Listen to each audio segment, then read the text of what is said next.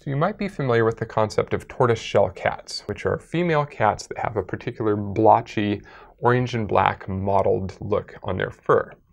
And the reason that that process happens is that X-chromosome inactivation, abbreviated XCI, has occurred.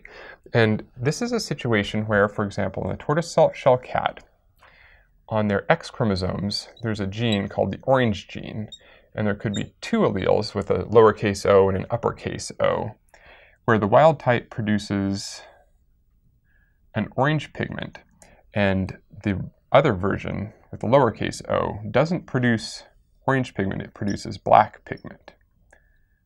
And so depending on which of these two alleles is active in a particular part of a cat's body, that part of the cat will develop either black fur or orange fur.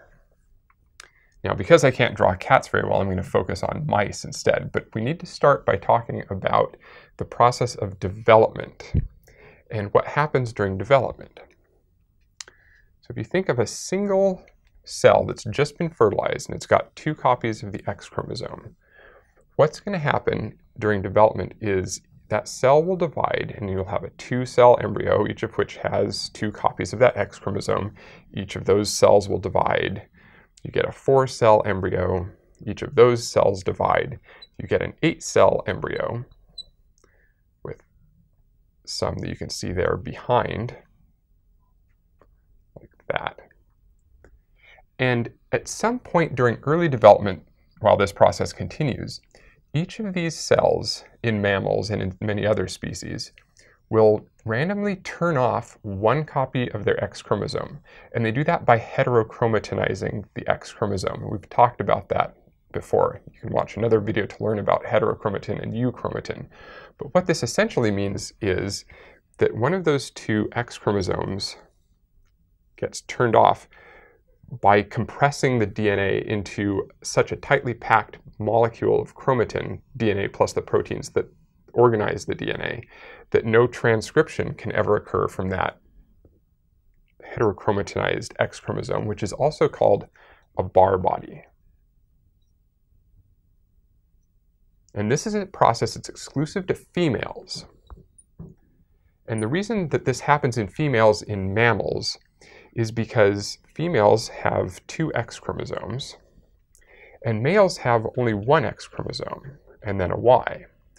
And there's a problem here, because our bodies are either used to having one copy of X chromosome genes or two copies. So you could think of two different ways that this problem could be solved.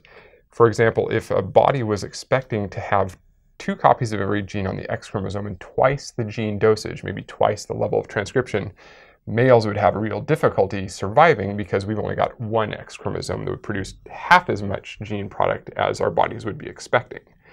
Through the process of evolution in mammals, the solution was, instead of turning up the transcription of the X chromosome, which happens in some organisms with XY sex determination, the idea, not that this was a conscious idea through evolution, was every female would simply turn off one of her X chromosomes, and that makes the number of X chromosomes between males and females essentially equal. So at a point during development, early in development, each female cell, again, will turn off one of the two X chromosomes, and this process is thought to be random.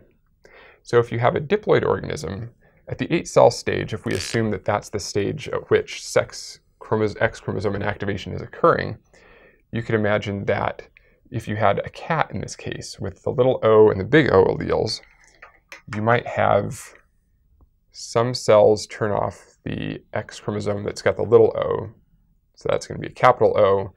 You might have some cells that randomly turn off the big O allele, so you get X chromosomes that have the active version of the X chromosome containing the little o gene.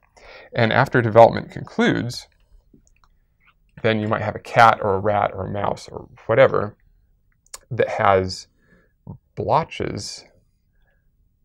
So now I'm going to focus on, let's do a mouse. Okay. So if sex chromosome inactivation, X chromosome inactivation, occurs at the 8-cell stage, then you'd expect roughly 8 different patches on the coat of this mouse to have either the orange or black pigmentation.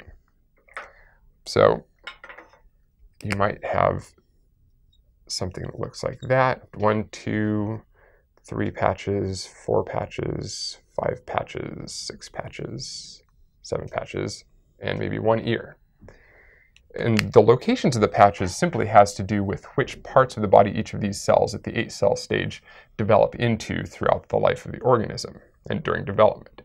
But this pattern then reflects the fact that individual progenitor cells of each of those parts of the somatic tissue, the body, those randomly inactivated one or the other X chromosome. And that's how we have evidence that X chromosome inactivation occurs.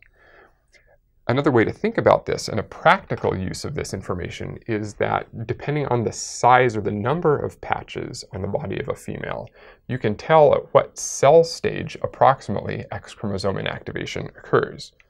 For example, if you had a mouse that has these sorts of patterns, so you get one patch that's expressing the gene from one copy of the X chromosome, and the other half of the body is expressing the allele on the other X chromosome.